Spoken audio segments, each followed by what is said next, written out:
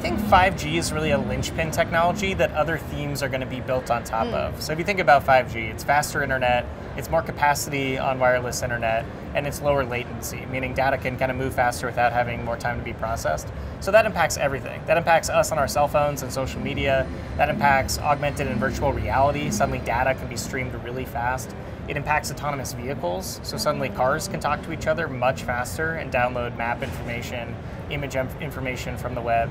And it impacts robotics because suddenly you have the industrial Internet of Things that can be wired together and really rapidly transmit data and interpret it. So 5G is going to be everywhere and it's going to impact everything. And so therefore I think it's just like a really powerful theme that's just starting to emerge this year. Yeah, and it's almost like a ripple effect because like you said, it's going to be dependent on, or other technologies are going to be dependent on that rollout. Exactly. So what would you say as far as the ETF related to 5G, who are some of the standout players in that segment? So we created an Internet of Things ETF, and it's really kind of a play on the 5G space in the sense that you're looking at wearables companies and other kind of device makers that are connected to the internet. They're going to benefit from the fact that more data can be transmitted faster.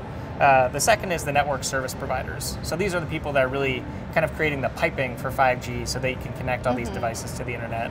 And the third thing is the chip manufacturers. So the people building the 5G chips.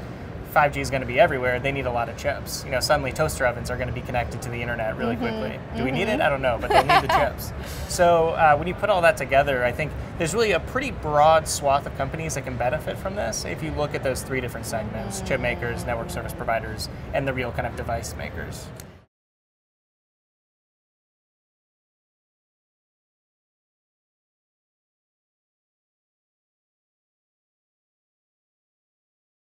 Hey everyone, thanks so much for watching Investors Business Daily on YouTube. If you want to watch more videos, make sure you hit that subscribe button so you don't miss a thing.